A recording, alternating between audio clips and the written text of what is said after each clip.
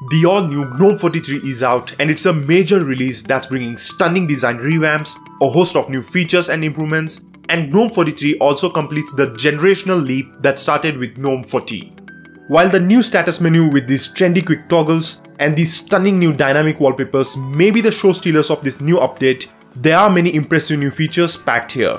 A set of new default apps with huge improvements, a boosted web experience with extensions and web app support, a sleek new calendar, and many more upgrades make GNOME 43 an exciting release. We also need to talk about the new GNOME Telemetry data collection, which caused quite a ruckus in the community. Then there's the new device security report feature, which I personally have mixed thoughts about. Yep, there's a lot to this new update. So without further ado, let's jump right in. Starting off with the biggest change, GNOME 43 brings a completely redesigned status menu with brand new quick toggles that let us change frequently used settings with a single click. Things like Wi-Fi, Bluetooth, and nightlight can be turned on or off with just one click now. Thinking about it, earlier we'd need 2 or more clicks to do the same thing. GNOME Desktop has had the same old status menu since the release of GNOME 3, which was more than a decade ago. I'll be honest here, when I first saw these new quick toggles, I wasn't the happiest person in the world as I had gotten very used to the older status menu.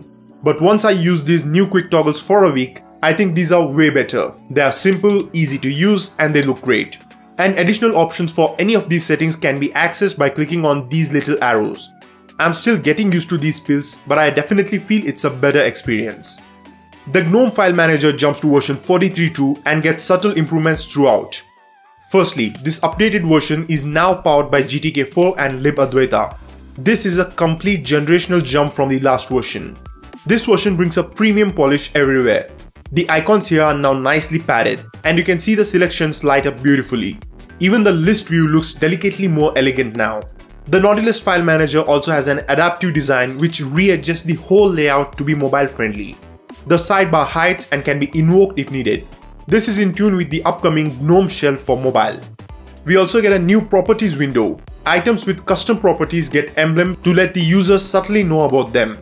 All in all, the new file manager is sleeker and looks more refined than ever before. Epiphany web browser, popularly known as GNOME Web, gets upgraded and becomes a stronger option. It now gets web extension support as well as a better web app integration with the system. GNOME Web is a minimal web browser with no nonsense. It's your window to the web without any additional features. It's simple and fun to use. Now you can install Firefox web extensions on GNOME Web. While you cannot directly install them from Firefox Extension Store, you can download them and install them manually. This can be great if you want things like Privacy Badger or HTTPS everywhere. Now you can also install web apps with GNOME Web.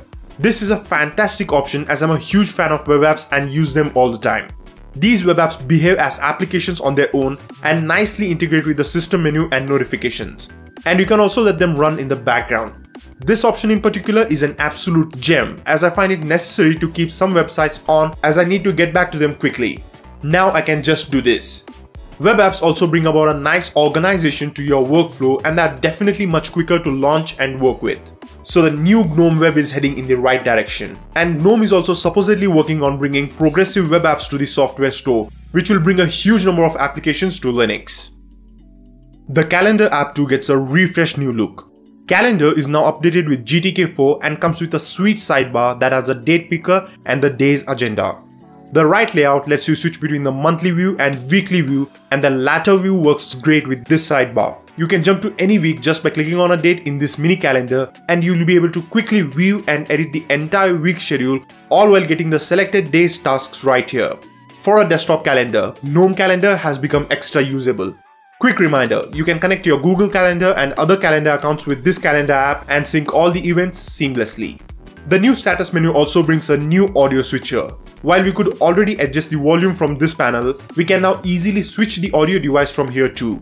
This will be very useful for people who use multiple Bluetooth earphones or multiple output devices like me, as we'll be able to quickly change the audio device without having to open the settings. Personally, for me, this is a huge unexpected convenience as I frequently have to change the audio devices when I'm recording, taking online classes, and just listening to songs. Great update. GNOME Software Store gets a visual retouch and looks more premium. The About section here has been polished up to look nicer. There's a new section included here to display other apps by the publisher.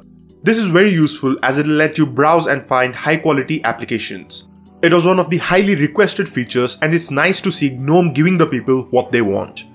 The software sources dropdown, which let you select from different software formats like Flatpak, Snap or traditional packaging, has now moved from the top of the screen to just below the install button. Different formats are also color coded. This is definitely a better place as it's more relevant and highlighted now. You will be more informed about how you are installing the applications. Work has been done on improving the performance of GNOME software too. This is a great step as GNOME software definitely needed this. This software store has been slow, unresponsive and has had stuttering issues previously, but with this version it ran satisfactorily, so kudos to that. GNOME has created a new telemetry program that collects some anonymous information about your system like your default browser, your favorite applications and such, and as you can imagine, this caused quite a stir in the community. But the thing is, this telemetry program is not pre-installed in GNOME on any Linux distributions. Yep, you heard me right. You need to install the program and then run it manually if you want to send some anonymous information to help make GNOME better. So at the end of the day, turns out your privacy is safe and GNOME is not evil. But yeah, if you want to help the good folks at GNOME improve their amazing desktop, you can install GNOME Info Collect package and run it manually from the terminal to send anonymized information that will be used to make GNOME better for everybody. GNOME Desktop has a cool dark mode. What makes it even more amazing is the inclusion of dynamic wallpapers which change based on the mode. Now let me tell you, I absolutely adore these dynamic wallpapers. When I change from light to dark mode as the sun sets, I can feel the same dark ambience fill my desktop as it sets the desktop background to something that's more relaxing to the eye, and back to bright and playful colors with the next sunrise. GNOME 43 brings more of these fantastic dynamic wallpapers and they all are really gorgeous. I've stopped downloading and installing additional wallpapers since these came to GNOME and I'm happy to see more of these. The default wallpaper especially is really good. GNOME 43 brings a new device security report feature which analyzes various settings and security features of our system and gives us a general view of the security status of our system. Here the highest level is 3 and the lowest is 0. If you click on any of these pods, you will get in-depth information about things which are being analyzed and what security features you have or don't have.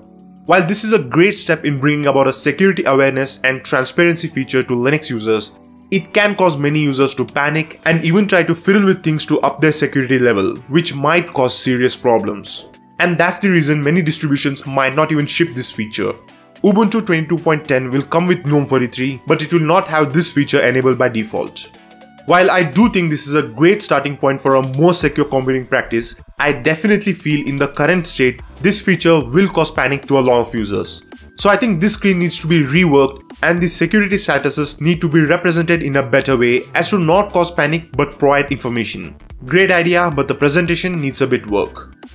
GNOME 43 also upgrades many core applications to GTK 4. As we saw earlier, many of these apps here like the File Manager, Calendar are now powered by GTK 4 and libadwaita. This brings about a polished look and feel to these apps. They definitely look more premium now. On the other hand, the performance of these apps also gets a boost.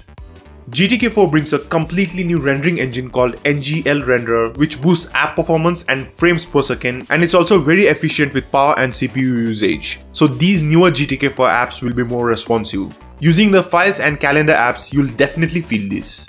There you have it. 10 new things that GNOME 43 is bringing to you, and it's a new experience of using your computer. I'm really glad to see many polishing touches and improvements throughout this version. GNOME 43 is shaping up to be a great update and I'm sure it will be an enjoyable one. You'll be able to experience GNOME 43 in the upcoming Ubuntu 22.10 which will be released in the coming fortnight, so that's exciting. Next up, check out my video of 15 amazing Flatpak apps that you definitely need to have installed. Alright, if you enjoyed this video, if you found it useful, definitely consider subscribing to the channel. I thank Michel Valentino and Pieter Verho for supporting my work on Patreon. My course Linux Mastery will be soon available on my Patreon as a weekly live coaching session to all my patrons. So if you're interested in it, go ahead and check it out.